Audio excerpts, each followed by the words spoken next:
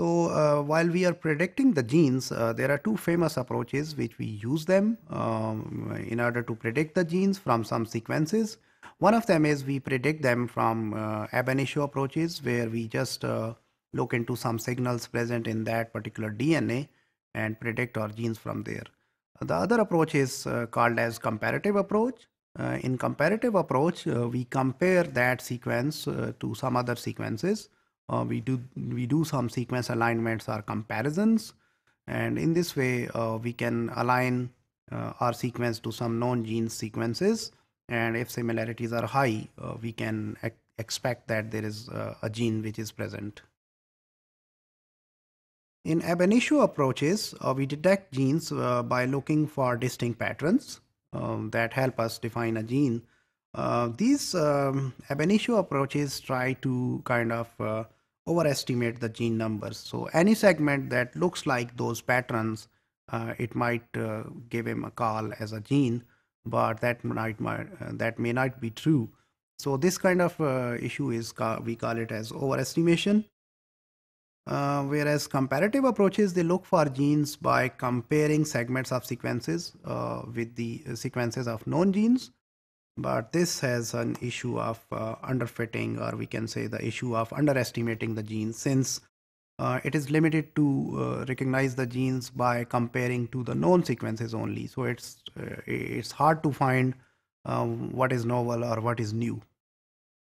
Okay, so we see how the gene structure looks like and what patterns we can go and find it in order to give a gene call. So a gene in case of eukaryotes looks like this. So we have a promoter sequence. It's the sequence where we have some specific patterns where some proteins, we call them as DNA binding proteins, they come and attach, and then they help starting this transcriptions. Just recall guys, transcription is the formation of RNA from DNA. Whereas translation is formation of protein from that RNA. So here is the promoter in this gene, and then this actually this transcription starts from somewhere here. We call it as transcription start site, that is TSS. Then there is a region we call it as 5' UTR, untranslated region. So that part goes into the RNA, but it is not translated. So protein is not formed from this region, but still since this transcription starts from here, that's why it is TSS.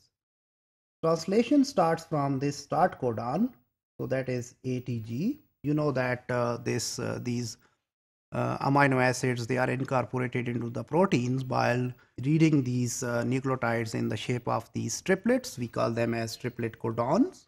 So ATG encodes for methionines, and that is true for most of the polypeptides. There might have some few exceptions, but this is kind of a universal thing.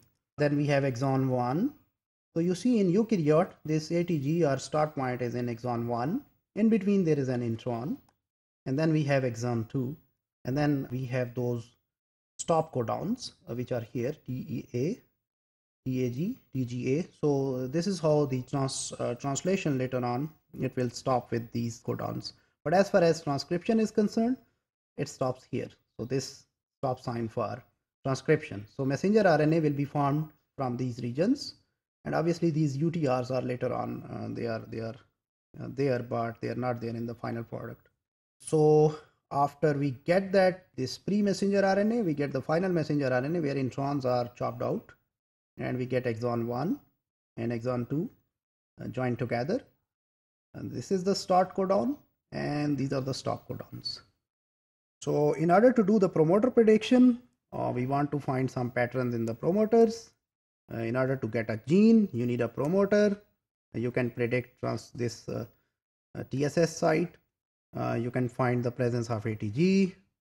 You can look into those stop codons, and all these things, all these patterns, they are important in gene finding. The place where we have this start codon until stop codon can also be called as ORF, open reading frame. So that is the place from where we will get the proteins. And these are predicted ones. Will we be getting the proteins or not? That depends. So most of the time when we are doing those ORF findings, we have so many ORFs. Some of them are right, or some of them may be some false positives. Coding sequence That is another term which we will use later on. So coding sequence is the sequence that actually goes into your protein. So that is exon 1, 2, start, stop, codon. So that whole chunk or the fragment is called as coding sequence. As far as this gene finding is concerned, there are some other issues. So we know that in human, there are 2 to 3% DNA encodes for functional genes, and genes are interspersed among long stretches of non-coding regions. So very few part has genes, and we have so much non-coding region. Earlier we used the term junk, but still we are getting some interesting patterns out of it. So don't use the word junk, but still in the literature you would find the word junk DNA. Then in case of the human DNA or eukaryotes, we observed there are large number of repeats, so up to 40%. And then there is the great variation in the gene length. So some genes are long and some are shorter. So you cannot come up with an exact number so as far as the length is concerned. We also have to distinguish between pseudogenes and some genes which are arrived due to this gene duplications. And there are some other issues that make the situation complicated, like exon intron structures, non-consensus splice sites. We'll talk about them when we talk about splice sites. And where is the first exon? That is also an important question. Sometimes we try to capture these genes while taking those cDNAs. We take the messenger RNA and get their DNA copy out of it. And since that part is what is expressed, or that part is which is coming from the genes, so we can get back to genes if we use that cDNA.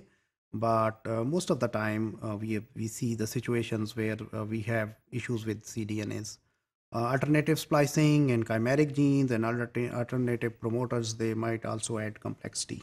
So in this section, what we have seen here is that there are two approaches with which we can do this gene prediction. One of them is ab initio, if you start from scratch, or you just try to get the patterns directly from that sequence. So if you are comparing with some known genes, that approach is called as comparative, and gene finding is not an easy task.